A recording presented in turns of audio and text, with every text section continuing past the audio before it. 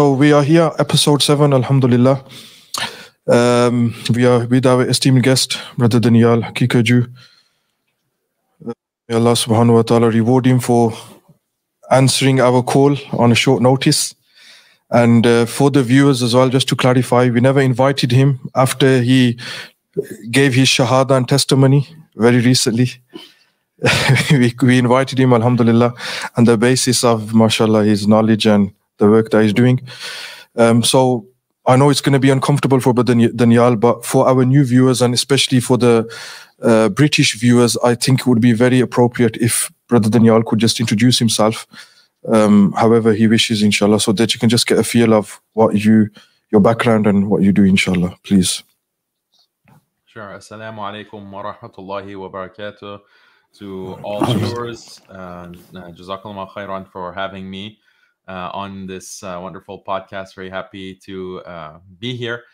As for my background and introduction, I'm in the US. I am the founder and basically editor-in-chief of MuslimSkeptic.com, which is an online website that addresses modernist doubts and current events from the standpoint of Islam and Muslim opinion. I'm also the founder and director of Al-Esna Institute, which is an online platform for teaching Muslims how to fight back against modernism and liberalism and feminism and all these other isms that threaten Islam and threaten Muslim faith in the current day. So I'm mainly busy with those two endeavors. We also have a channel, Muslim Skeptic, on YouTube, and we publish debates, we publish documentaries, we publish a lot of different kinds of reaction videos, again, addressing these main topics of modernism, liberalism, comparative religion, and all for defending Islam and raising, the banner of Islam and doing dawah. Jazakallah, alhamdulillah. That was very detailed, alhamdulillah. I don't, because we're short on time, unfortunately, we can't take it to the 5 hours. But we will, inshallah, try and squeeze as much as possible out of yourself, with respect, of course. The first topic that we want to discuss with yourself, inshallah, is feminism. We see, especially in UK and around the world, how this wave of feminism has attacked the Muslim Ummah, especially in a way that it's actually diluted itself and it's entered into Islam in a way that our own Muslims have come to a point where they will use the Quran and Sunnah, especially the life of Khadija radiallahu anha, the life of many of the Sahabiyat, and they'll present that in a watered down fashion and say, look, this is what X, Y, and Z did, therefore I should behave in this manner. Husband needs to behave in this manner because Khadija did this, or, they present Islam in such a way that it's been overlaid with this feminism. For the benefit of our viewers, Brother Daniel, if you can just explain briefly what actually feminism is, because there's a lot of women out there who they'll push this whole agenda, and then at the end of the day, they'll put their hands up and say, look, I'm not a feminist. So if you could just describe very briefly what feminism is to our viewers, inshallah. Feminism just means a opposition to patriarchy. So to understand what feminism is, you have to understand what patriarchy is. Patriarchy just means the rule of men and the authority of men within society, within the family, within the community. This is what patriarchy is. Feminism says, no, this is invalid, contrary to justice. We have to have equality. You have men in authority. Women should also be in authority. You have a husband. He's not the head of the household. It's a partnership between husband and wife, or husband and husband, or wife and wife, because they accept all kinds of, quote unquote, marriages and families. This is the main core of what feminism is. So the fact of the matter is that Islam is patriarchal. Islam establishes that men are the heads of the household, men are the heads of communities, men are the heads of society as a whole, government as well. This is something that is very clearly established by the Quran, where Allah says, "Ar-rijalu qawwamuna 'ala an-nisa," and the Prophet sallallahu alaihi wasallam also, when it comes to overall society, because of the Sahih Hadith of the Prophet sallallahu alaihi wasallam, where he has said that any people who put a woman in charge of their affairs will not succeed. And so this is clear Sahih Hadith, and the ulama throughout Islamic history have all interpreted this hadith in the same way, that men are in charge, men should be in charge within society, and women do not have that role. So Islam, there's no question, is patriarchal. The nusus, the Quran and the Sunnah is very clear on that, and 1400 years of scholarship and ulama have all interpreted these ayat and ahadith in the same exact way. The feminist comes and says, no, this is batil, this is false, this is invalid. There needs to be equality between men and women. So this is a very major attack on the core of Islam, core teachings of Islam. Okay, alhamdulillah. So this brings us on to our second point now. Now we have various definitions, various new words coming to the surface. This word masculinity and toxic masculinity. So is there a differentiation between toxic masculinity and masculinity? If you could, inshallah, just touch on this. Jazakumullah khair. Masculinity just means, in Islamic terminology, means rujula, or also muru'a, which can be translated as a kind of chivalry. So masculinity is a value that is promoted by Islam very clearly. And the greatest man and the most manly man was the Prophet Rasulullah sallallahu alaihi wasallam. And his example is very clear in his manliness. And there are certain features of being manly. Being manly means having shaja'ah, having bravery, which we see from Rasulullah sallallahu alaihi wasallam, and we see from the Salaf, we see from the ulama. They have this bravery that is distinct for men. Women can be brave as well, but it's not the same as the bravery, the shaja'ah that a man has, because the man is supposed to go in the face of danger to protect the interests of his family, his community, and ultimately his religion. He has to go and fight in the face of danger despite fear that he may have. This is a praiseworthy aspect for men, but it is not praiseworthy for a woman that if there is danger that she throws herself in front of that danger for the protection of the community, for example, or when there are men present, and she, throws herself in danger. Now, if she wants to protect her children or protect herself, that's something separate. But in the context of a community, to go and fight or to stand in the face of danger, that is praiseworthy for men. Other qualities of responsibility, of leadership, this is all masculinity. Being someone who has constancy, being someone who is not going to be rattled by emotion, someone who controls his anger, controls his emotions. These are all part of rujula and muru'a that are specific to men. Whereas women, if they are emotional, that's their nature, and that's not considered to be something that is a negative quality for women, but it is a negative quality for men. It's contrary to rujula. And then many other aspects that can be detailed, but the point is that all of this is considered toxic by the modern feminist discourse. You can call it wokeism, you can call it whatever, but even the American Psychological Association has deemed it, or has judged that masculinity is a kind of a mental disorder. And they list certain things of like what is mentally dysfunctional about being manly. They say things like being stoic, not expressing your emotions at the drop of a hat, being more, as I mentioned, constant and keeping your emotions in check.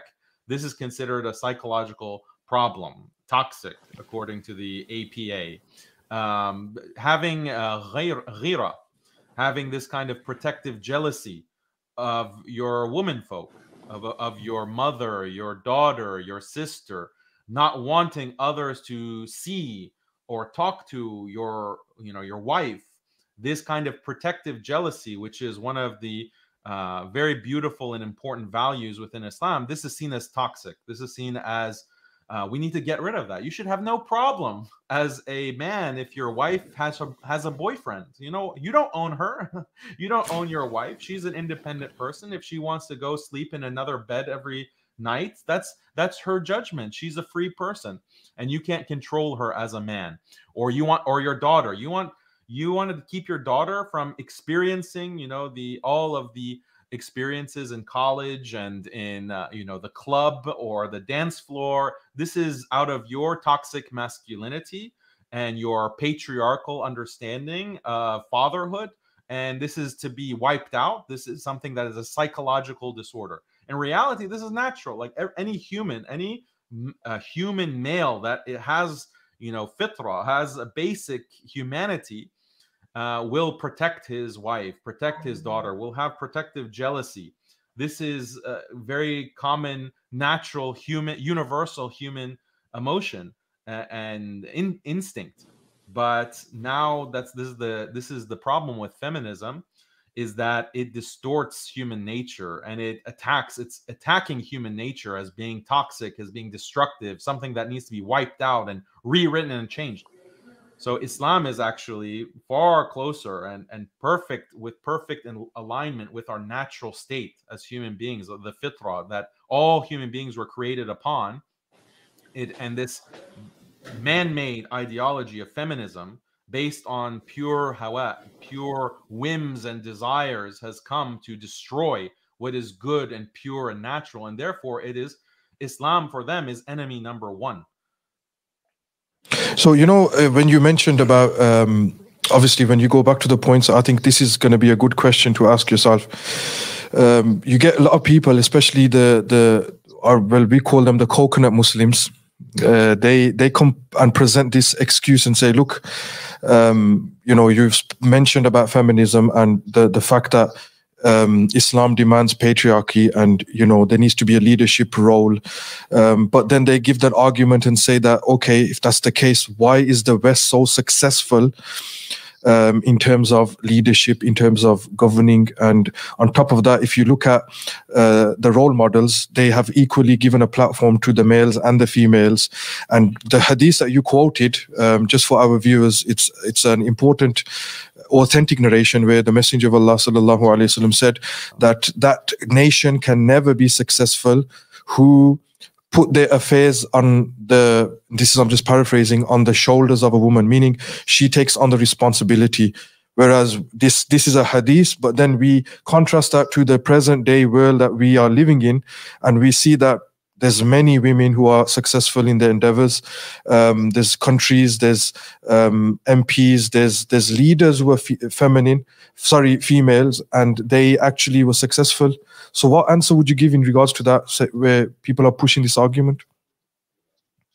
The success in terms of dunya of the Western world and like the European empire over the past, we can say 300 to 500 years, this was built on the backs of men. This was built on the backs of men. Look at the United States, the history of the U.S. How many female presidents has the U.S. had, actually? Yeah, subhanAllah. Who are the majority of the lawmakers and the leaders or rulers of these Western nations? They've been predominantly men. There hasn't been any kind of deviation from a patriarchal model, even in the Western world. Now, in the current age of the past maybe 2 or 3 decades, we see more women taking these leadership positions. They are taking positions of leadership in government as heads of state. They're taking leadership positions as lawmakers. They're taking leadership positions in the major corporations and the major businesses.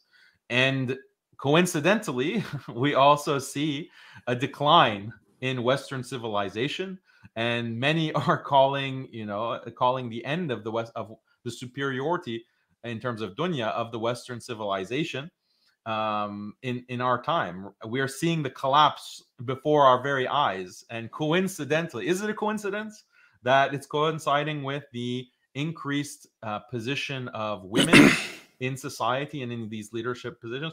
I don't think it's a coincidence. I think this is the sunnah of Allah, as the Prophet sallallahu alaihi wasallam has very clearly laid out for us. The Prophet sallallahu alaihi wasallam, in this hadith, he's giving a law of nature, basically. A law of nature, I mean it metaphorically, because everything that happens cannot happen without the will of Allah and according to his sunnah. So this is something that we see over and over and over again, and the present Western civilization, Kafir civilization, is no exception to that. Just adding to a few of the points Brother Daniel made. Yesterday when we were discussing this point of rujula, one verse come to my mind. Another, I won't call it extreme, but what we're seeing amongst the youth in England and possibly the USA also, is people take masculinity just as, you can say, archery, horse riding as it is, alhamdulillah. Many other things such as grappling, training for boxing. Like obviously, we don't accept boxing to be permitted as a sport in itself. The verse that come to my mind is part of rujula and being a man and masculinity. Allah subhanahu wa ta'ala mentions in the Quran, في بيوت أذن الله أن ترفع ويذكر فيها اسمه يسبح له فيها بالغدو والآصال رجال لا تلهيهم تجارة ولا بيع عن ذكر الله وإقام الصلاة وإيتاء الزكاة يخافون يوما تتقلب فيه القلوب والأبصار. So where we see, alhamdulillah, a lot of people are taking masculinity as these things are certain sports for men. They forget about the spiritual aspect of masculinity. It'd be nice if you could shed some light on this, inshallah.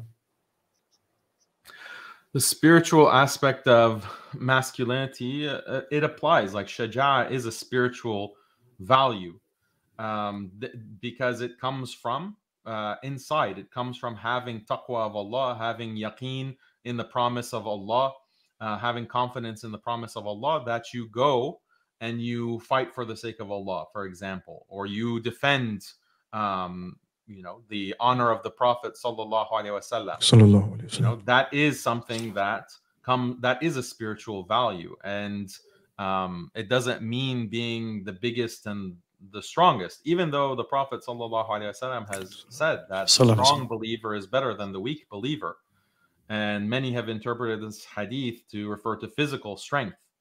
So there is a physical component to it, but at the core, having this kind of rujula is coming from spirituality, because it requires yaqeen. If you don't have yaqeen in the promise of Allah, you don't have that fear of Allah, then you cannot act, you cannot take action, you cannot lead, you cannot be a man in the truest sense without having that spiritual component. And this is what we see from not only the Prophet sallallahu alaihi wasallam, not only the Sahaba, but from the awliya of Allah as well. They're the ones who are representing the true masculinity that we should aspire to. This kind of there's this common meme or this common portrayal of masculinity, and this has to do with the popularity of figures like Andrew Tate, or the popularity of certain red pill narrative.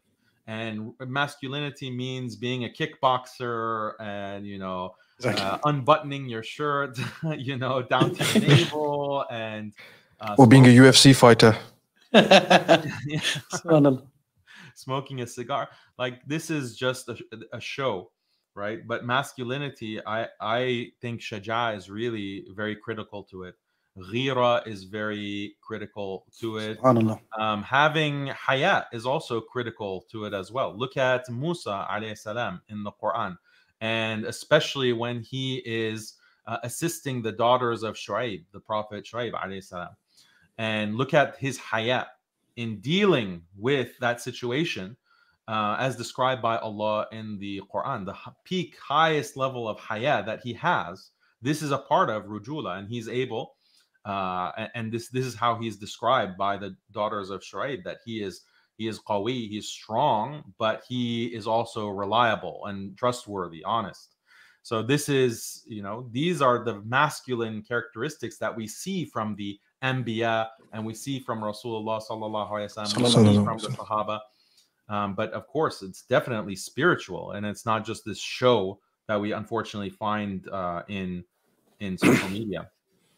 Malana, just sorry, before you got to get to your question, just for the audience. So from this, we realize, alhamdulillah, spirituality is very, very important in our lives. And this Quran ayah I mentioned, having a connection with the masajid, it shouldn't be just with the gyms or the places we go for kickboxing, or where we go have, other type of sports. Yes, this is part of our masculinity, but at the same time, shuja'ah, courage, spirituality, alhamdulillah, haya, all these things are important ingredients. I mean, all these ingredients are added, inshallah. This will bring out a true man, inshallah. Yeah, okay. Adding, inshallah, to what Daniel said was, it's the next point that we want to talk about is, obviously feminism, toxic masculinity, whatever you want to call it. You have all these other traits as well. And now, unfortunately, we've seen a very strong, powerful wave of changing your gender identity as well, like literally in America. And obviously, Brother Daniel will know much better of this, but I do remember reading an article where you can identify with literally anything. There's a person who, there was an article where he's identified himself on the passport saying person X. Subhanallah, it's a Jeep. He was actually X. His name is X. So, these things, what would you say, Brother Daniel, is what is the core foundation that has brought these things about? Personally, obviously, we probably agree with me.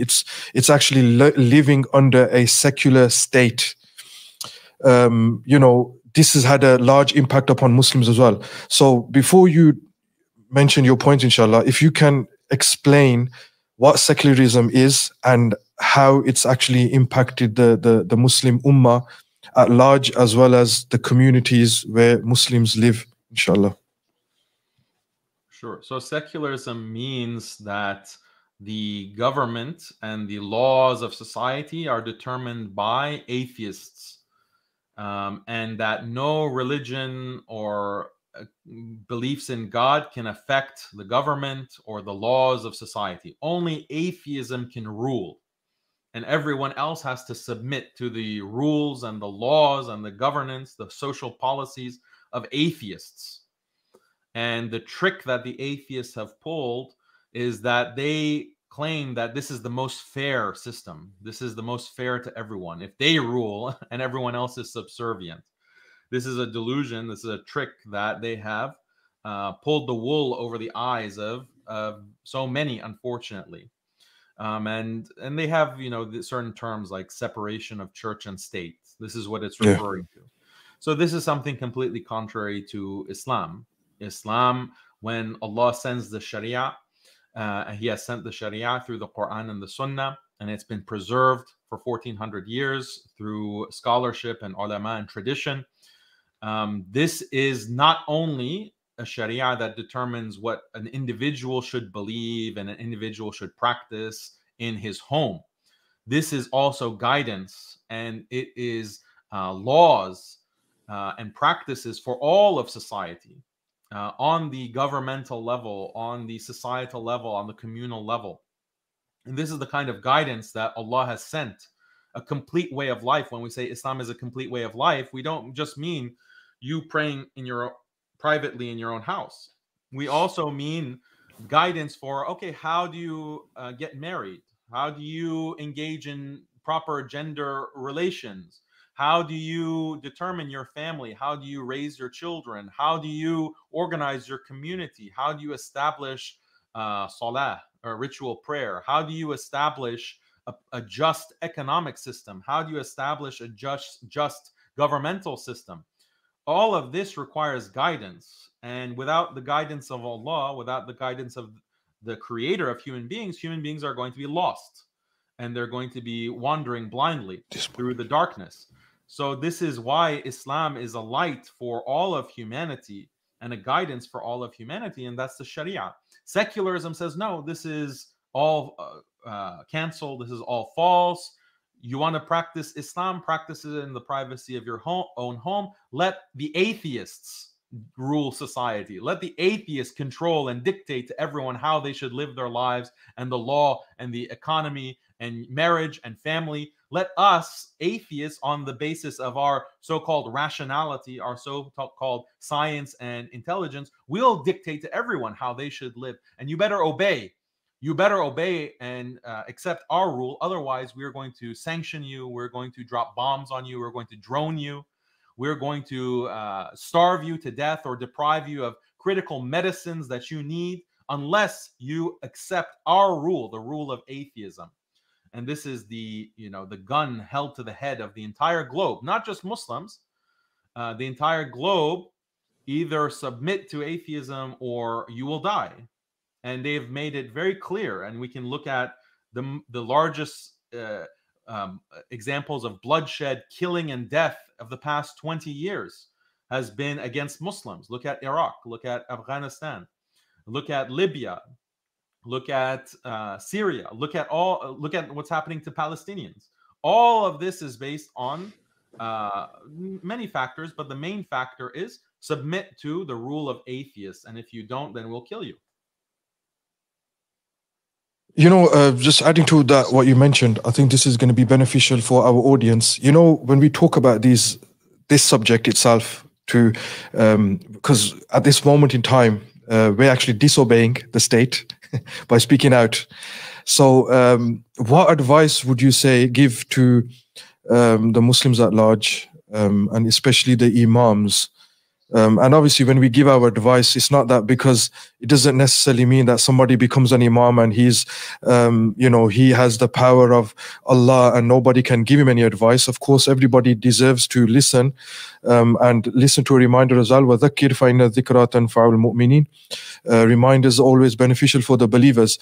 But especially in Britain, what we're seeing is that a lot of people actually believe that their religion is enclosed inside the four walls of their homes, and they'll do their ibadah, their salah, and this is what the British government loves. This is what they want.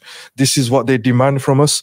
As soon as you start speaking out like yourself, mashallah, the activities and the work you're doing, this is where a problem arises for these people, where they'll start looking and saying, okay, he's not following our protocol, therefore we need to start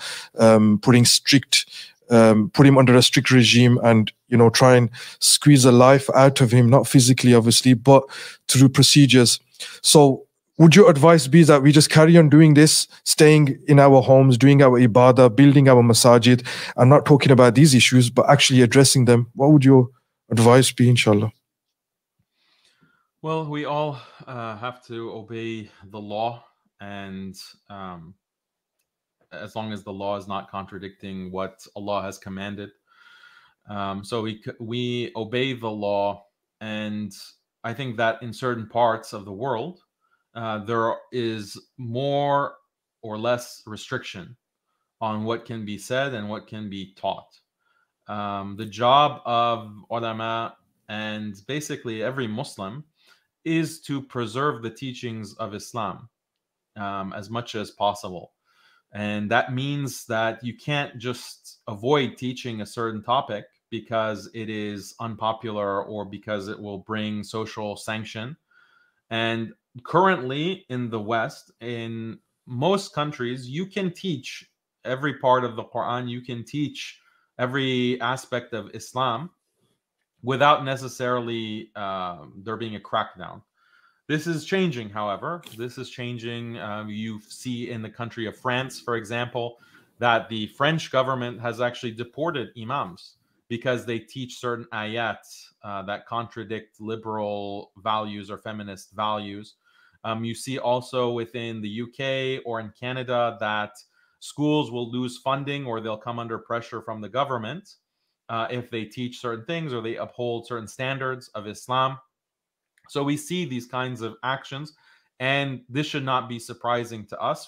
As Muslims, we should recognize that the disbelievers are constantly trying to silence the truth and to erase the truth. So that is something that has always happened since the beginning of Islam, but also with secularism itself. Secularism claims that it respects freedom of religion. Muslims should recognize that this is a complete lie, that there is no freedom of religion by the very structure of these secular societies. Because as I explained in before, that practicing Islam is not just in the privacy of your own home. Practicing Islam is an entire system that extends to the government. But we aren't able to practice Islam in these countries, in secular countries, and increasingly in the Muslim world as well. In Muslim countries, we're not able to practice Islam in the full sense. So where is the freedom of religion? Okay, this is just propaganda to blind people from the reality of the oppression.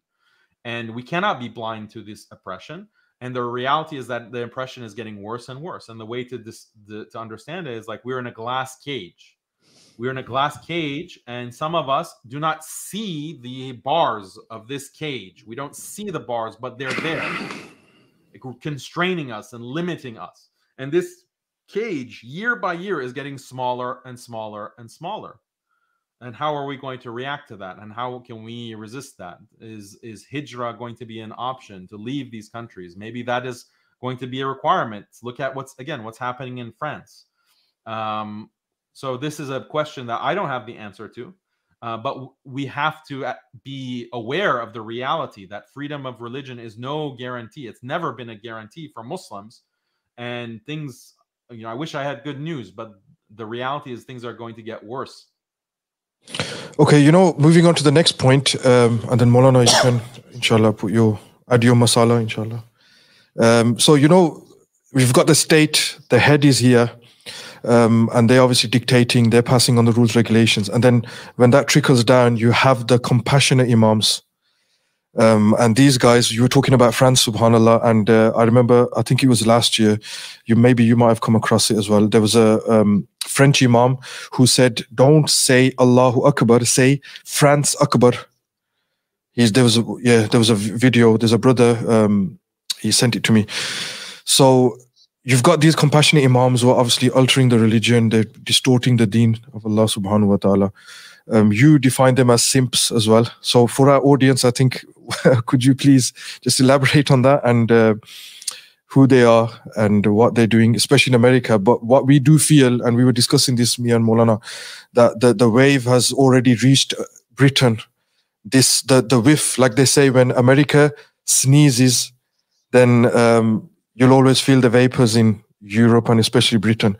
So we're already feeling this. There's plenty of compassionate imams. We don't want to name and shame them today. We'll leave that for another time, inshallah. But, what would you define as what is a simp and who they are, inshallah, or what their job is and what they do? Simp is, there's nuances with all these terms. Compassionate imam, someone who's a compassionate imam is not necessarily a simp, and vice versa. But a simp basically is a term for the person who compromises on Islamic principles for the sake of appearing very kind and gentle to women. So being kind and gentle and compassionate and merciful, these are important qualities and values within Islam, no doubt about it.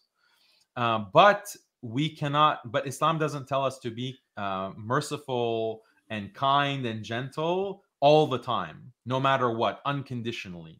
There's no such thing as unconditional compassion or unconditional mercy within Islam, and we do not see this from the example of Rasulullah sallallahu alaihi wasallam. In certain cases, he was very gentle and kind. In other cases, he was harsh. In other cases, he would have to raise his voice. In other cases, it's not just all mercy and kindness. So to truly embody and practice the sunnah of the Prophet sallallahu alaihi wasallam, you can't just take the kind and compassionate parts and ignore everything else. But someone who is a simp will ignore these other aspects of Islam and the basic Islamic principles of rujula, for example, or qawama, in terms of the authority of men. They will ignore those aspects of Islam, or they will actively try to distort them and water them down and sugarcoat them. So they are attacking Islam for the sake of being liked, for the sake of being liked by women mainly. So this is their attitude. This is contrary to Islam, and they just bring humiliation upon themselves in this life and in the next by taking this kind of approach of throwing Islam under the bus. And so we use this kind of humiliation, this derogatory term for them, because that's what they deserve. And we have to stigmatize this kind of behavior. The reality is other communities, these other like Ahlul Kitab, the Christians and the Jews, unfortunately, they had like one of the main reasons that they liberalized in their history over the past 200 years is because they had figures like pastors and priests and rabbis who would come and say, oh, we have to be compassionate, we have to be merciful, we have to be tolerant and kind unconditionally, and we have to treat women better, and we have to treat women like queens and things like this. They would say the kinds of speech that appeals to a liberal audience, to a liberal culture, to a liberal society, and they would compromise on their own religious principles and their own beliefs. Like the claim to say, for example, that, oh, we have to be, and you see some imams now, these simple imams are saying things like this. They'll say that, well, we have to treat our women better. Our women, Muslim women, have been abused for so many years and so many generations. We have to be better. We have to treat women better. The implication of this kind of speech is that for 1400 years, Muslim women were mistreated, they were abused, they were oppressed by our fathers and our forefathers and previous generations. And we are more enlightened. We understand the Sunnah and the Quran better than the previous generations, and we're going to treat women better. So this is actually undermining and discrediting our tradition. It's discrediting the ulama of our tradition. It's discrediting the Salaf and the Prophet sallallahu alaihi wasallam himself. So this is very dangerous for Islam. The Jews and the Christians, they ended up liberalizing because they continue to put this compromised discourse and preached it from their churches and their synagogues. We can't follow them down the lizard hole. We have to say, no, this is simping. This is contrary to Islam. This is feeding into a liberal narrative. This is feeding into a progressive narrative. We reject it. We want to preserve our deen and we want to preserve our traditions.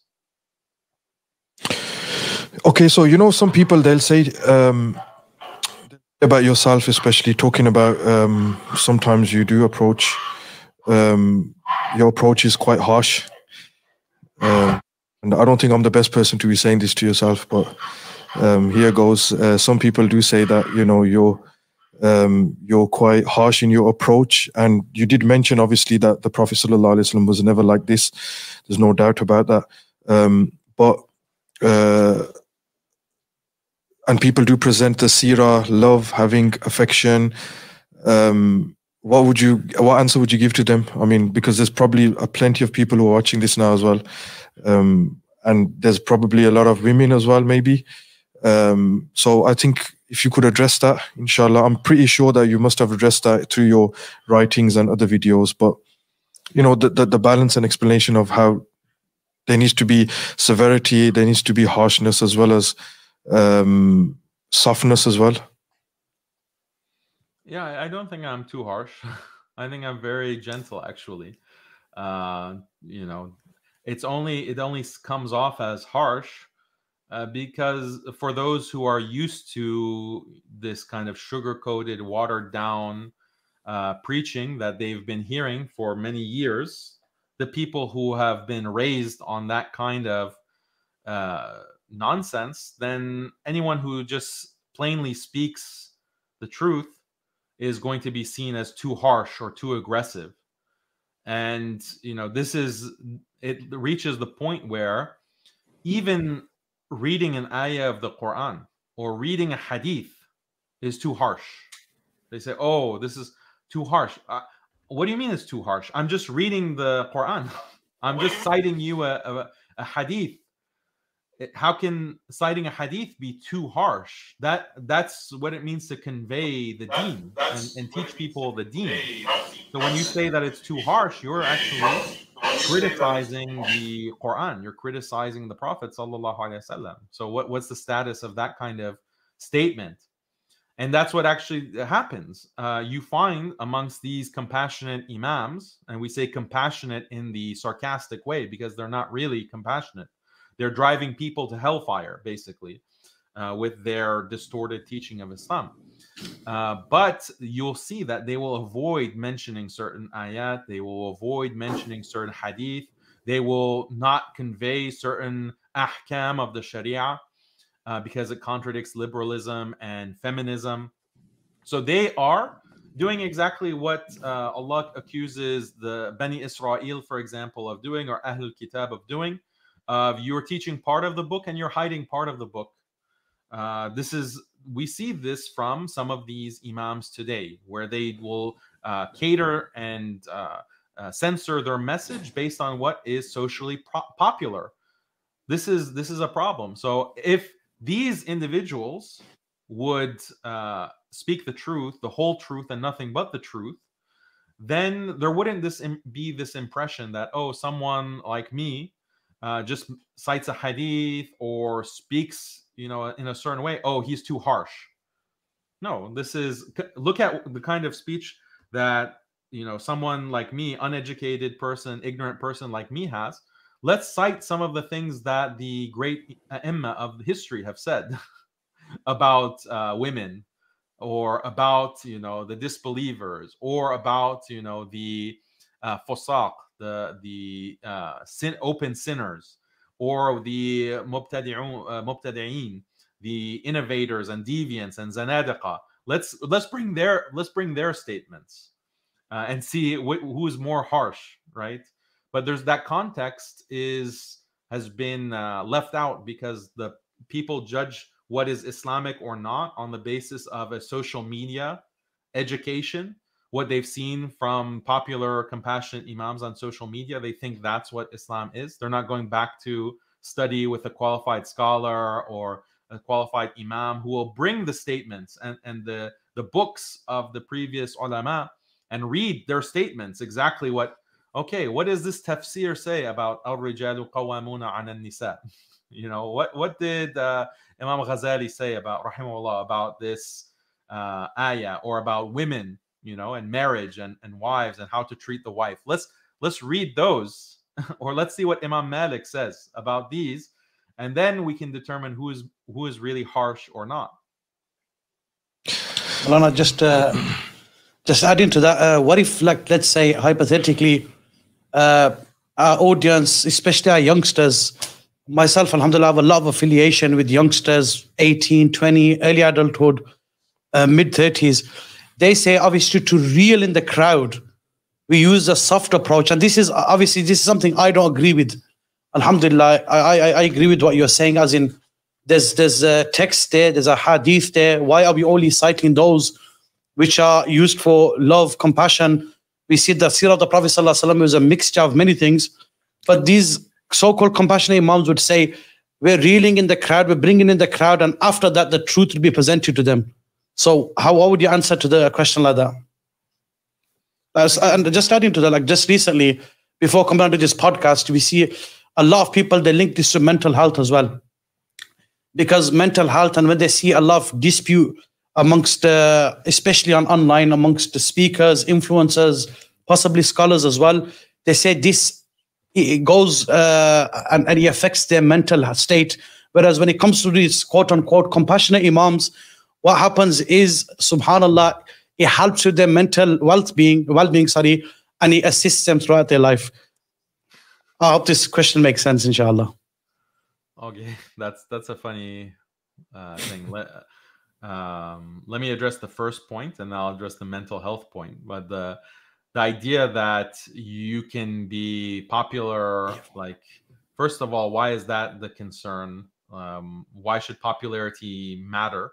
The priority is to convey the truth and to convey deen properly And some of the, when we look at the history of the Anbiya, some of the Anbiya had only one follower, or they had no followers.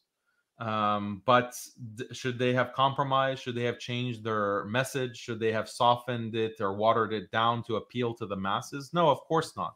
So the actual numbers are irrelevant. That is not what we will be judged upon. We'll be judged by Allah according to conveying the truth, the whole truth, and nothing but the truth. So that's point number one. Point number two is that it's actually false to say that if you have a soft approach that you will gain popularity. This is categorically false. It's been proven false.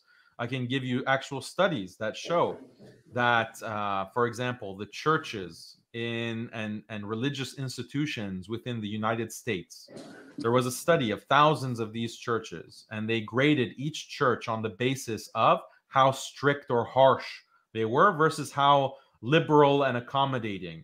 You know, the churches that say, yes, every Saturday or Sunday at 6 a.m. you need to be in church. You have to be dressed in a certain kind of dress. We separate the men and the women. We don't have any kind of music. We are just going to read the scripture. This is a very harsh church. And then you have another church that says, oh, you know, stroll in, you know, whenever you want, 10, 11 a.m. and dress however you want. And we have some rock music, you know, singing about Jesus. And we want to just make you feel good and help your mental health. Those kinds of very liberal churches. Which churches do you think grow their membership? And which churches are dying? Which churches are losing their numbers? Which churches end up closing down? And which churches end up lasting for multiple generations? This particular study found that it's the strict churches.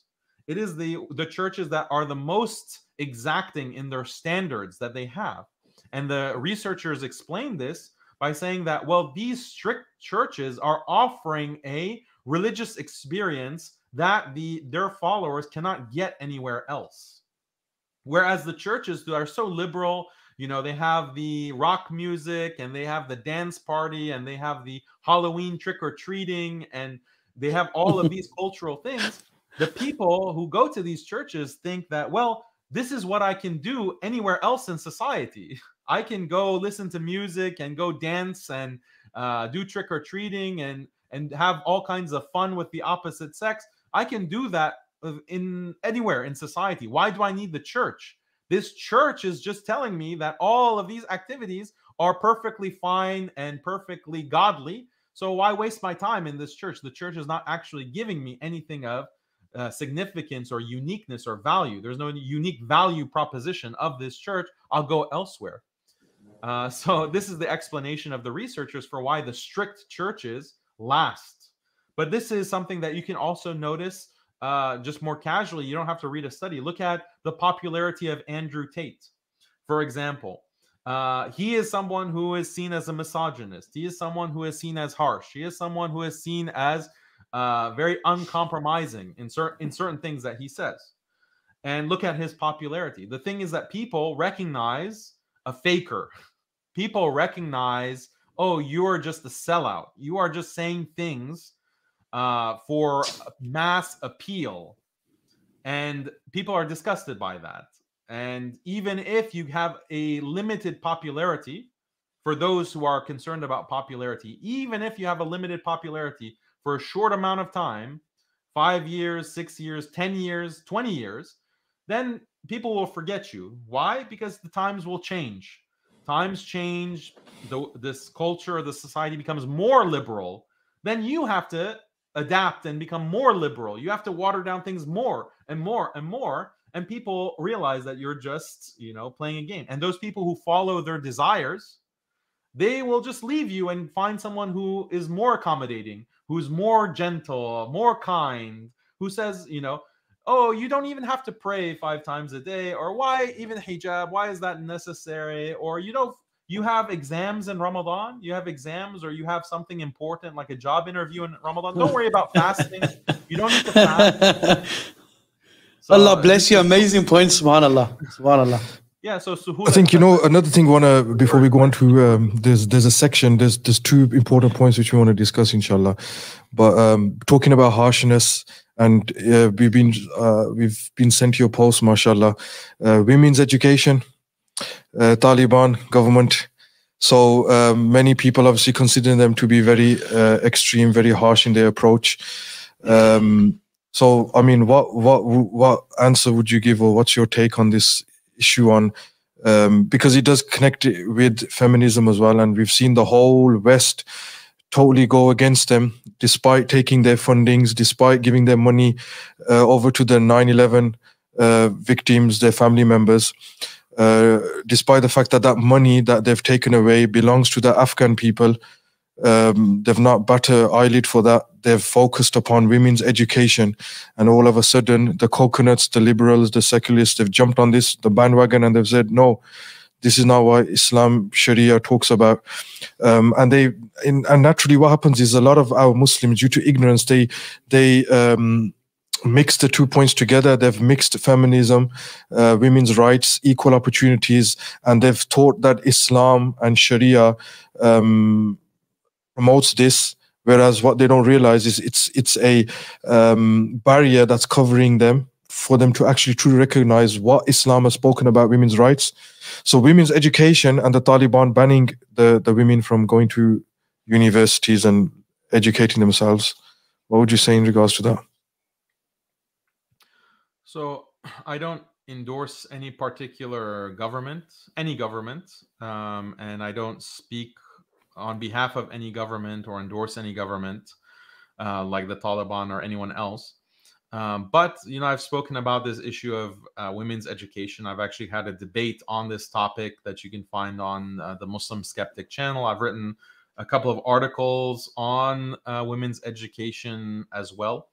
And I've been opposed to women's education basically since I was in college myself. And there's just, you have to have the proper understanding of what education is. And so this is one of the arguments that can be made. There are many arguments, and I recommend anyone who's interested to go watch the debate that I had on the topic. But we have to understand. If you could just mention the debate by title, if you remember. If you can't, it's all right. Just so for the viewers, inshallah. It's like, if you go to Muslim Skeptic on YouTube, it's right there on the front page. It's like feminist debate. I think that's the title. Okay. Feminist debate. Should women go to college? Something like this. And I give many reasons and explanation for why women going to college, specifically, and empowering women, the empowerment of women is something that's detrimental to society, any society, not just Muslim society. And there are many statistics that show this. There's statistics that show that as women are getting more and more educated in society, their own mental health is suffering. Like, women's mental health is now at some of the lowest points in terms of depression, in terms of drug abuse, in terms of suicide, in terms of needing antidepressants. Women are at their lowest point now, and they happen also to be the most educated that they've ever been, the most educated, the most empowered that they've ever been. Why are they saying that they're so unhappy? So that's like just with regards to how women themselves feel. Feminists have to explain this contradiction, but also there are negative outcomes for society as a whole when you educate and empower women. And to just sum it up in a nutshell, the way that Allah has created human beings is with a patriarchal system. As we mentioned before, men are in leadership positions within the family, within the community, within society. And if you contradict that model and that way that Allah has created humanity and the way that all human societies have been, Muslim and non-Muslim, throughout human history, 50,000 years, 300,000 years, they've all been patriarchal. You contradict that model, of course you're going to be depressed. Of course it's going to be dysfunctional. Of course you're going to have all kinds of social problems. Of course the family is going to break down and be destroyed. Of course communities are going to be ripped apart, you know, at the seams. And that's what we see, unfortunately, in the Muslim community in the US. In the Muslim community in the US, women are increasingly the boss. You know, all of these queens and boss women are running the masajid in the US, and it's been a complete disaster. It's been a complete disaster. And then you have simps, or you have these, you know, compassionate imams that just step aside and they delegate all responsibility and authority to women. It's been a disaster. Okay. And we can go into the details of why that's the case. But going back to this question of what is education, what in Islam says that education is necessary, or there's some kind of value in education, you have to first define your terms. What does education mean? And some of the people who now are arguing for women's education, and they're arguing against Afghanistan, for example, they say, you know, education, they conflate it with ta'aleem. They conflate it with ilm in the Islamic sense, which is beneficial knowledge, knowledge of deen, the obligatory knowledge of, you know, how to tahara or salah or fasting, etc. These are obligatory aspects of knowledge of deen, knowledge of the Quran, knowledge of the Sunnah. This is all the kind of ta'aleem that, of course, no doubt, there is benefit and value, and this is the best knowledge. But you cannot conflate that ilm with education in the Western sense of the word education. The Western educational system, that model that has been created, is very unique, and it has had a very specific purpose. It was developed in the Enlightenment period, about 230, 240 years ago, within France and Britain and Germany. And this educational system was pushed by atheists and deists who have left Christianity. They said that the population needs to learn science. The population needs to learn certain kinds of high art. They need to learn Shakespeare. They need to learn, you know, this certain kind of literature, and they need to learn science and math. Why? Because this is going to bring our societies to enlightenment, and these myths and these, you know, fairy tales of religion and, oh, scripture, religious scripture, this is garbage. This is what is holding society back. This is what is keeping us in the dark ages. We have to throw these traditions and these fairy tales in the trash. Instead, we don't send the kid to learn, our children to learn about God and the Bible or about religion. We send them to learn science and math and logic. And we have them read Shakespeare and this kind of secular literature. This is what is going to benefit society and the individual. This is what education is. This is what education means. So why would any Muslim adopt or pursue education? There's two reasons that you can pursue that education. One reason is that you really agree with the atheist Enlightenment thinkers that this is something that in and of itself is beneficial. In and of itself, it is good. In and of itself, Allah wants you to study this because there's something inherently valuable about learning Shakespeare or learning about Beethoven and whatever subject, liberal art subject, and learning science. And there's something inherently good in and of itself. Or you have a pragmatic reason to pursue education, which is most Muslims. You need to go and pursue a career in order to survive, in order to make money for your family, because you have that responsibility as a man. Or maybe a nation as a whole wants to pursue education because they want to defend themselves. Like they have to develop certain kinds of technologies, weapons, in order to prevent attack and destruction from opposing forces. So these are the only two reasons why an education might be necessary. And none of them involve women. None of them involve the first option, to think that this is inherently good, this is inherently valuable. How? Like, where's your dalil for that? Where is the Quran? Where's Allah or the Prophet sallallahu alaihi wasallam praising that idea of education? Where?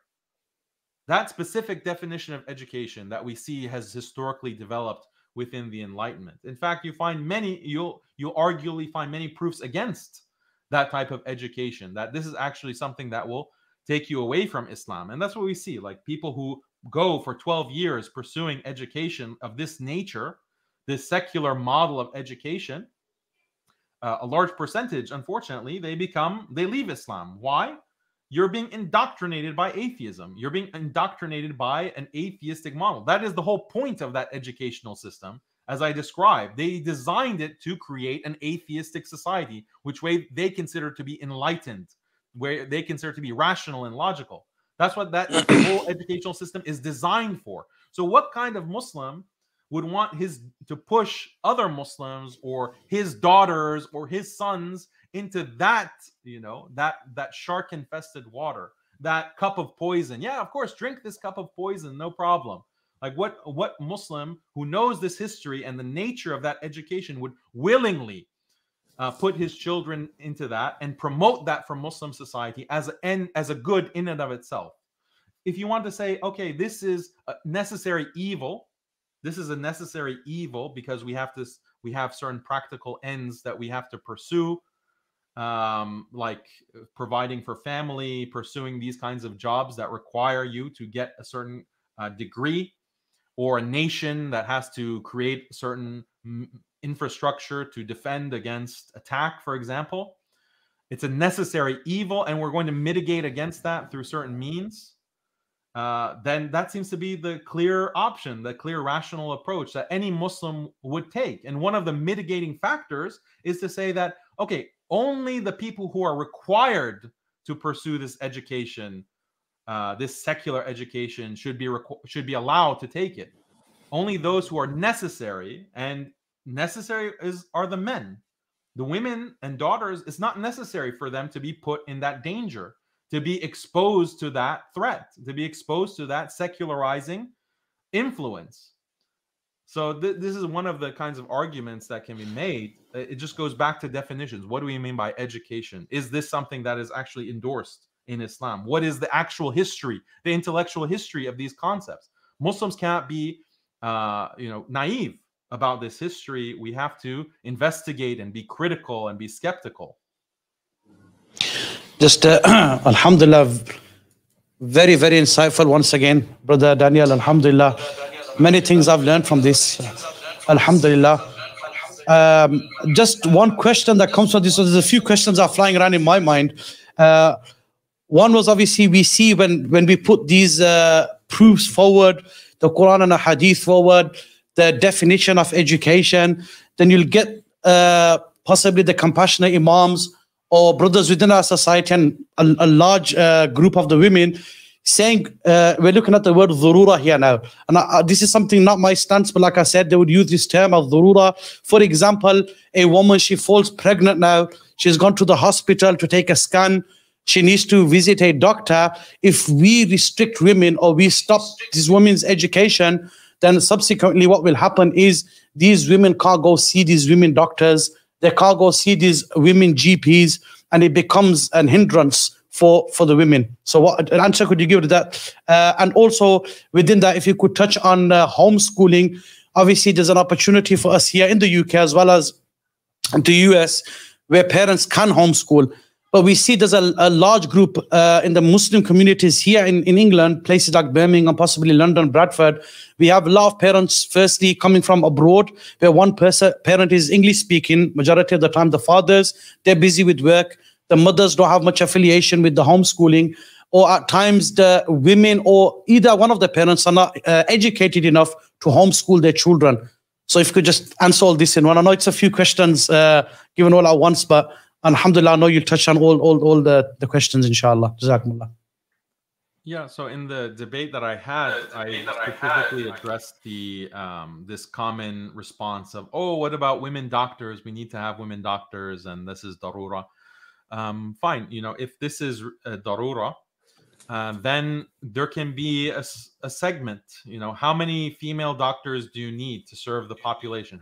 What percentage of women need to be educated in order to produce enough doctors, enough female doctors and medical practitioners for the Muslim community or for society as a whole? And the answer is you need like 0.0001% of women. That is sufficient. That is more than sufficient to have female doctors. So we should endanger the 99.99999% of our daughters and our Muslim women, put them in, you know, this secularizing system, educational system, just so that we can get, you know, comparatively handful of female doctors. This is irrational. This is something that really, Subhanallah. the numbers don't add up. You know, why can't we have, like, why can't a country like Afghanistan or any Muslim country say that, yeah, we do need female doctors? So we'll see if there is certain aptitude. You know, you have a you put all of your daughters in the madrasa to memorize Quran, and you know there is a ranking system that some of these daughters are memorizing Quran very easily. They have a very sharp ability to memorize. Take the top 1% and offer them, okay, do you want to pursue a medical degree for this fard kifaya, this communal obligation? And some of them will say yes, some of them will say no. Those who say yes, okay, give them a certain customized curriculum that abides by the Sharia, that keeps them modest, that keeps them separate. Get them married at a young age and having children as well, you know, according to a very natural human progression of life. But they're getting the education, they're getting that medical education that they need. And then, you know, they'll become female doctors. And at the same time, you'll preserve the 99.999% of daughters. You won't endanger them by putting them in a standard educational, Western model educational curriculum. Like, why can't, that's a simple solution. But people are not going to, some of these Muslims are not going to entertain that obvious solution, because really they're not worried about the fard kifaya and modesty. They're not concerned about like gender separation. These are people who are constantly slamming gender separation, and they want ikhtilat, they want to mix the genders. But suddenly, like when it comes to education, oh, the women need women doctors. Okay, how convenient. What a convenient argument. But it's a very simple solution. And then the other thing is that a lot of these people, a lot of these liberals and feminists, they're promoting female doctors because it's a prestigious position. But actually, when it comes to childbirth, for example, or many kinds of medical problems that women, like the most common medical issues that women suffer from, and they need female assistance, like a female physician, it doesn't require being a female doctor. There are other positions like being a nurse or being a midwife, for example, midwives who deliver babies. And that doesn't require this, you know, 12, 15, 18 years of secular education to get those positions. But those are not prestigious positions socially. They're not as prestigious as, oh, my daughter is a doctor, to say, oh, my daughter is a midwife. But where are these liberals advocating for Muslim women to become midwives or to become nurses or to become, you know, these kinds of positions that don't require that same level of education? You don't see that kind of argument, because those positions don't come with the same level of prestige. So that tells us that their arguments are not in good faith. They are just trying to use this to push secularism and push this kind of feminist liberal perspective. And it's very easy to debunk this kind of nonsense. Jazakallah for that. I think we'll move on to the next category, I think, and that is question answer session, inshallah. We've got a lot of questions coming in for yourself. There was a repetition of the same subject, which I'm going to put forward. Maulana's got a lot of questions as well on his side. His contacts, mashallah, they want to put forward to yourself. There's been a question where talking about hijrah, should we, you know, migrate? When will it become compulsory? Where should we go? And what should a person do in regards to that? What are your thoughts on that, inshallah? I think that it's a very complicated issue because not everyone has the means to make hijrah. And even if you do have the means to make hijrah, where do you make hijrah to? I think that the main thing to be concerned about is the next generation. Right now, Muslims can practice in many of these Western countries. They can practice Islam and fulfill the obligations of Islam, but there's a threat that their children will not become Muslim, or their children will lose Islam, especially those who are putting their children in public schools. So there was this question about like, oh, we can't avoid putting our children in schools. Okay, then what you're basically saying is you are fine with a 90% chance of your child leaving Islam. You're fine with risking that. That's basically what you're saying. Or you think 90% is too high. Okay, make it like 20%. Or 30%. Are you comfortable with a 30% chance that your child is not going to be Muslim? Is any Muslim parent comfortable with that kind of probability? I'm not, as a parent. I'm not comfortable if there's like 5% chance. I want to minimize the kind of danger to my child's iman. So this is what I often tell parents. I said, even if I have to take my child out of public school, and they will end up just becoming, a ditch digger or a construction worker, or a farmer, not even a farmer, because a farmer owns land, but he's an assistant to the farmer. He's just milking the cows, and that's his future. And he's going to be Muslim, and he's going to be a believer. Then I'll take my child out of school for that. It's not worth it. It's not worth them getting a degree, but there's a 20% chance or a 10% chance that they're going to leave Islam because of the influence of public school. So even if I have to take my child out of school and they just sit at home and they don't do any homeschooling, they have no school. And this is actually a movement. Actually, there are some, not Muslims, but non-Muslims, that they are no schoolers. They don't homeschool. Okay. They're like, oh, we want children to learn in an organic fashion and on the basis of their own interests. So there's no schooling. That's actual movement. But even if that were the case, where I'm not, because alhamdulillah, I'm able to homeschool my children. My wife is at home homeschooling children. Even if that were not the case, we didn't have that option, it would still be better for them to sit at home. It would still be better to avoid the evil, to avoid the kind of shar and misguidance that lies waiting in the halls of these educational institutions, especially public school. Islamic school, that's better, but still these Islamic schools have many problems. Unfortunately, at least in some of these Western countries. So that's my perspective. It's an extreme. People might see that as extreme only because they're used to a certain model. They're used to a certain way of doing things and living life that has been spoon-fed to us and dictated to us by people who ultimately don't care if our children are Muslim or atheist or Hindu or Christian. They don't care. That they're the ones who are pushing this idea of education and the necessity. You have to, if you don't put your children in school, that's going to be, the end of your child. Your child is going to suffer and live a life of misery unless he goes into this atheism factory. We have to question that and be critical and be brave enough to go against the grain. No, sorry, I know you got a list of questions there. Just a very important question to my mind.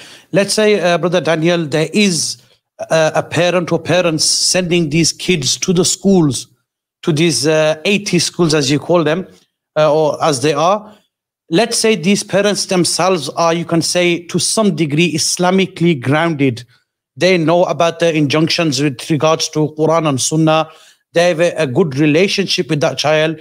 This child is going into these schools, they're coming back, and obviously they're taking information from this child and channeling that information in the right direction. Would you still say that there is a risk factor here and there's a possibility that this child become prey to the opposition thrown at this child or these children? Also, as well, just before you answer, please, Brother Daniel, just a humble request, inshallah, if you can try and keep it shorter.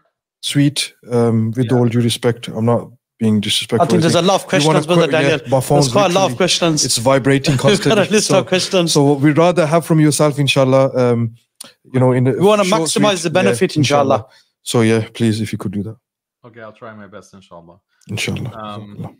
So they have a good relationship at home with their parents, and the parents are on the deen and teaching the proper things to mitigate the influence of the schooling system. I would say you're just rolling the dice. You know, you can throw your children in shark-infested water and expect your child to come out the other side unharmed. Yeah, there's a chance, you know, that there's a chance that your child will graduate and become a very strong Muslim, and but there's also a chance that he won't. He'll be eaten by sharks. That's also a chance. Is it a 5% chance? Is it a 10% chance? Is it a 90% chance? You don't really know. And you know, that's like as if I told someone that, hey, look, put your child, you're a strong Muslim parent, you're teaching your child Islam, send them to spend 12 years or 16 years in a Christian college or a Christian school system or a Jewish school system or a Hindu school system. Go ahead and do that. And don't worry about his aqidah. Don't worry about his beliefs. Don't worry about him leaving Islam. Yeah, there's a risk that he's going to become a Christian or a Hindu or a Jew. There's a risk, but you know, you're going to do your best. So would a parent risk that? That's the same thing with public school, except the public school isn't a Christian system or a Jewish or Hindu system. It's an atheistic system. It's an atheism factory. So people need to have the proper understanding in order to assess the risk. And the risk is really high, and it's getting worse every day, especially with this, you know, Qawm Lut agenda. So it's not only your child might lose his iman, he might lose his gender. He might come home with his boyfriend. Is that what you want? What are the chances of that? Let's put the probabilities on that happening, and it's a non-zero. It's non-zero chance. So, yeah. Subhanallah, there's another question here. What do you say about these traditional institutes? I think this is important as well. Who are allowing mixed gatherings and coming out with modern ideas and allow deviants to attend, and thus giving them credibility. What would your take be on that? Yeah, there are individuals, these compassionate imams, that have proven themselves over and over again to violate the clear principles of Islam. And these are issues in which there is zero ikhtilaf. There is no scholarly disagreement. They are going against the precedent across all the madhahib and the traditional schools of thought of Islam. And this is why we are justified in labeling them as deviants. And anyone who is going to harbor such people and put them on a pedestal and invite their community to come and listen to such a person, they are a party to that deviance as well. And they're giving them credibility for which they will be questioned for on Yawm al-Qiyamah. So this is something that is unacceptable, and we should be, you know, boycotting such venues. We should be boycotting such organizations, no doubt about it. Another question, subhanAllah. How to respond to women who say, I don't have to cook or clean for my husband? And let me just make a disclaimer. This is not from my side. This is from somebody asking a question. Might be thinking Maulana's wife. Maybe Maulana is going through struggles and is put this forward. Alhamdulillah, yeah. Alhamdulillah. I'm good, alhamdulillah. Are you sure, Maulana? Yeah, I'm sure, alhamdulillah. Okay, so how to respond to women who say, I don't have to cook or clean for my husband? Yeah, I mean, that should be asked of these women, like, what are you bringing to this marriage? You know, what are you contributing? As the husband, you expect me to work, to provide the rent, to pay the bills, to pay the taxes, to pay, you know, you expect me to provide you with food and clothes. And so this is what I'm bringing to the table. What are you bringing to the table? Or are you such an amazing person, so special that just your mere presence is enough? You know, this is what some people, unfortunately, what some women, Muslim women, think, unfortunately, because they've just been praised so much by these simps and compassionate imams on the minbar. Oh, their women are so amazing and wonderful, and just, you know, the exaggeration has caused this sense of entitlement from many of these women, who really think that just my mere presence, you should consider yourself blessed as a man, that I just, you know, sit here and eat your food and enjoy your house and enjoy your furniture, and this is a privilege for you as the man. They really and truly think that, and this is because the position of a man has been denigrated and lowered in the eyes of people, by society, by the media, and unfortunately, in some of these masajid, some of these imams, these compassionate imams, are lowering the status of men. They're lowering the status of the husband, and when they do this, the women who are listening also, their status of the man is lower in their eyes, and they think, oh, well, I don't need to bring anything to the marriage. I'm just, he's happy to have me. They get this sense of entitlement because of the messaging within media and within society, and unfortunately from the masajid. Another one, subhanAllah. Without defending governments in our countries, do you agree that societies in our Muslim countries are better and living amongst them is much more recommended than living in the West? This is from Kimo. Abiru Sabil, mashallah. MashaAllah. Yeah, no doubt about it. So you go to a Muslim society and you don't have to worry about the food being halal. You don't have to worry so much about, you know, gender mixing to the same extent. You don't have to worry about missing a prayer because there are masajid and there's a musalla very close by, convenient. You can always, you're near somewhere to pray. You don't have to worry about, you know, haram business dealings. You don't have to worry about riba to the same extent. And you don't have to worry about the Qawmlut agenda to the same extent. You don't worry about if you are forced to send your child to school. You don't have to worry about the teacher being a groomer or a pedophile or some kind of degenerate teaching your child. You don't have to worry about that. So many benefits from living in a Muslim society. No one can deny it. Is it true that these Muslim societies are getting worse, unfortunately, because of the pressure and the influence of secularism in the West? Yes, unfortunately, things are getting worse. But for the time being, it's clearly there are certain places that are much better than the West. And if it were possible for Muslims in the West to very easily be able to move to such places, they would. But there's so many difficulties. Some people can do that, but for many people, for many Muslims, it's just impossible to do that. And it's not that level of darura for them to be forced. But that's always a possibility that the condition will get worse and worse because there is no guarantee of religious freedom. There never has been in the West. We could reach a point, or maybe in some certain countries like France, they're already at that point where they need to make hijrah. No doubt about it. Well, just adding to that, Brother Daniel, this is just a question that's come to my mind. One is obviously the question I had on here was, how do you balance spirituality with the coldness of debate? You know, obviously you have a lot of debating online. How do you balance that with spirituality was one question that come forward. And the second one I add to that is basically we see a lot of the youth now, brothers, sisters, when it comes to, like we've got some affiliation with Imma here in the UK. They hold a lot of programs, mashallah. They take out their time. They give time to the youth. They organize youth programs, but we still see a large group of these youngsters. They're more attracted to social media. They'll come onto social media. They'll rather watch a live from home than to actually attend the masjid. Obviously, the end goal is to get these people into this environment, the environment of the angels, the houses of Allah subhanahu wa ta'ala. So with the second question is, how can we attract this youth and bring them towards the house of Allah subhanahu wa ta'ala? And the first one was, how do you balance your spirituality with the coldness of debate? So spirituality, balancing it, you have to have people to advise you. You have to have teachers to advise you and keep you in check, basically keep your ego in check. because the nafs is very strong, especially when you have to go in a debate kind of scenario or you're constantly arguing. So the heart can become hard, and that becomes a dangerous scenario with the hard heart, or kibr or takabbur is kind of entering your heart.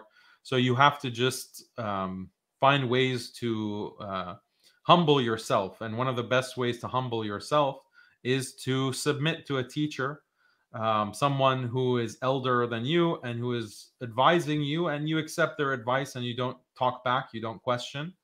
You say, you lower yourself and you accept what they have to say. That is really very, very critical. If you go into debate and you think that you just know it all and you're doing so well, and oh, people are praising you and blah blah blah, then the ego can grow, and that will destroy, you know, your spirituality 100%. So you have to actively check that by submitting yourself to a teacher, to an elder, and even someone who can prescribe for you certain practices of tazkiyah to protect yourself from kibr and to lower you. So someone who, ideally someone who has like the permission and the kind of ijaza, or a chain of spirituality. This is something extremely important to connect yourself to, especially if you're in the domain of not just debate, even public dawah. Like this is absolutely necessary. That's one solution. There are many more, but for the sake of brevity, I'll leave it at that. As far as bringing people to the masjid, I think that dawah online through social media plays a big role in driving people to the masjid, actually. And because people recognize, especially if that's part of your message, you know, when you're teaching online and you're speaking about these Islamic subjects, I try to do that on Muslim Skeptic channel, as I keep emphasizing to people that, look, this is just online, but if you truly want a deep understanding of Islam, you're not going to get it through videos on Muslim Skeptic. You have to go study with an imam. You have to go to the majalis. You have to go to the durus in the masjid. You have to go to a madrasa. You have to study the books. Like we have to constantly give a true representation of what Islamic knowledge is. And I think this is a big problem, because sometimes people get the impression that, oh, I have Islamic knowledge because I listened to a YouTube lecture. Like, oh, I've become a sheikh. I'm qualified now to go and lead Muslims, and I'm an alim because I've listened to 10 years of YouTube lectures. Believe it or not, there are people who think that. There are people who have this kind of understanding of Islamic knowledge. And so we have to educate people on these platforms online that no, the true Islamic knowledge is something completely different. Like what you're getting online, this is just, you know, the appetizer. This is just something that is for generality, for people to just generally feel good about being Muslim and to hold fast to the deen and to grow in their observance of Islam. But the knowledge to actually study Islam, that is something completely different. It requires you to go to the masjid. It requires you to go to the madrasa. Start that journey, and you'll see how different it is, and the difference in your level of knowledge as well. So that if we can give that message online on these channels, I think then that will actually, inshallah, drive people to the masjid. Inshallah. Just one more question, and then I think we're going to wrap it up as well, due to time. Because unless Daniel wants to carry on, it's entirely up to you, inshallah. Yeah, I can go on for a few more minutes, inshallah. Inshallah. Okay, there's a question here. I know it's related to America. What are your thoughts of Qalam Institute, which is in Texas? Darus Salam. Again, like we said, you don't need to answer. It's the Masala segment. And Darul Qasim. If you don't want to answer, alhamdulillah, you're entitled. I mean, if it's a no comment, pressure. It's entirely fine, inshallah. Well, I've publicly criticized Qalam Institute. Qalam Institute works very closely with compassionate imams, and they have, compassionate imams themselves, unfortunately. So my criticism of them has been pretty consistent and public. They unfortunately will promote certain distortions in their teachings, and their graduates also. When you see some of their graduates and what their graduates advocate, it's shocking. You know, how can you claim to be a graduate of a madrasa? Qalam Institute claims to be a madrasa, and they have an alim program. You graduated from the alim program, but you're promoting all kinds of nonsense, feminism, and your understanding of Islam is so distorted. So I think they're really known by two things. They're known by their graduates, and they're known by their the actions of their founder. You know, their founder goes and has a lecture standing next to or on stage presenting a speech right before Ilhan Omar. You know, Ilhan Omar. Maybe he changes his identity when he's standing next to. Yeah, maybe. He doesn't. To be fair, he doesn't stand next to her, but he gives a speech, you know, about whatever Islamic topic, feel good message, and then immediately after, the next speaker is Ilhan Omar, and so what kind of person would agree to be on such a stage where such a person like Ilhan Omar is being promoted? And it's not just one event. Like someone could make a mistake, and there's like one he didn't know, but it's like a repeated pattern and a repeated association. So that's why I have publicly criticized Qalam Institute because of this in the past. Okay, so inshallah, before we wrap up, just a cherry on top of everything. Do you plan to come to the UK, inshallah? You know, if you do come as well, I'm pretty sure the last time I checked, the border control, they won't make you recite the Shahada again. And there'll probably be a few questions here and there. But Mulana, just adding to that, honestly, I was just going to write this down. I'm sure you'd agree. It feels like a long lost friend. Yeah, having this chat with Brother Daniel, alhamdulillah. It'd be a pleasure for us to host you here in the UK. And when do you plan on coming, inshallah? We'll see, inshallah. We'll see when that happens. And I'll definitely make sure to come and visit and have the pleasure of seeing you in person and benefiting inshallah, from you. Inshallah. Inshallah. Jazakallah, Brother Daniel. It was a pleasure having this discussion, and I'm pretty sure many people benefited, alhamdulillah. May Allah subhanahu wa ta'ala accept your efforts, preserve you as well. May Allah subhanahu wa ta'ala give us the ability to continue our works as well. Also, one last thing, Maulana, I was telling Maulana as well. There's Maulana Usman's a student here as well, and as just a light humor, did you hear anything from Usman bin Farooq? So I can pass on the information. I don't know. Okay, inshallah. So we'll let him know, inshallah. But yeah, like I said, alhamdulillah, it was a pleasure, and mashallah, a whole team. We've got a whole team behind the cameras. If we remember them in your du'as also, alhamdulillah, may Allah bless them. Maulana's been taking a lot of time, a lot of stress on his head as well, trying to get this together, alhamdulillah. And it's been honestly a pleasure, Maulana. So may Allah subhanahu wa ta'ala accept this from Maulana. All the brothers here, mashallah, they hold you in very, very high regard. And jokes aside, alhamdulillah, it'd be a pleasure hosting you here in Birmingham, inshallah, whenever you're ready. Inshallah. Jazakumullah khair. Assalamu alaikum. TK, inshallah. Assalamu alaikum wa rahmatullah. Wa alaikum assalam wa rahmatullahi wa barakatuh.